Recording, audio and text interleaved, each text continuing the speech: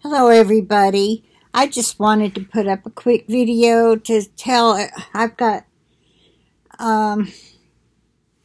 so many emails and some asking to share this and share that, and I want to, but excuse me, that was weird.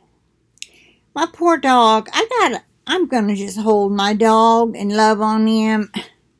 You know, he got neutered today, I told you in a video earlier, and he did well, but he has stitches. I don't remember Buddy having this stitches.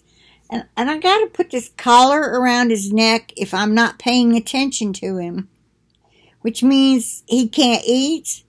I mean, of course, he's not going to eat in my arms, but I'm going to offer it to him again in a little bit. So far, he's not hungry. He's just had a couple sips of water. Your tummy's hungry. Yeah. Yeah, it is. Anyway, so, if I don't answer your emails tonight or get to make more videos tonight, I'm sure y'all will understand.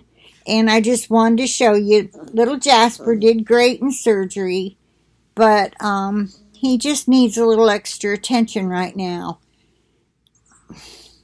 I mean, it seems like that thing is a torture device.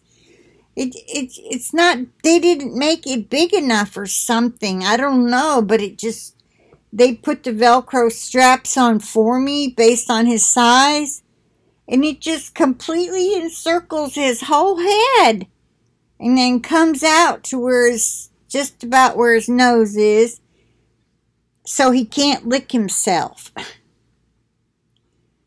So I'm just going to hold him and offer him food and water from time to time. And I'll watch some of these videos y'all shared, but I'm not going to be doing videos tonight. Okay, I'm sure y'all understand. Those dreams, Chris, that you sent me, yes, I'm going to share them. I'm just having a hard time finding yours, and it's worth sharing.